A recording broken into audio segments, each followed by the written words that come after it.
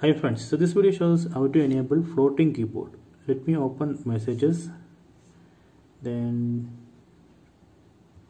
new message. So here you can see the keyboard, then tap on these three dots, then tap on modes.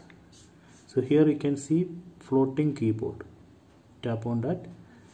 So this is a floating keyboard, you can move it like this.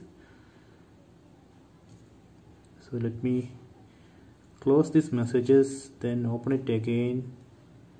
See, now the keyboard is floating.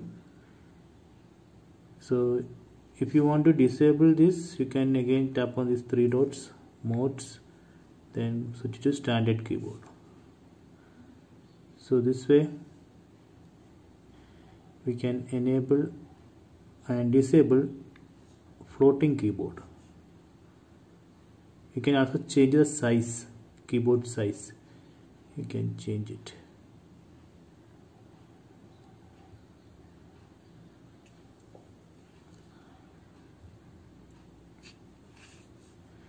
So there is one more option called one-handed keyboard. So you can shift this keyboard to left or right.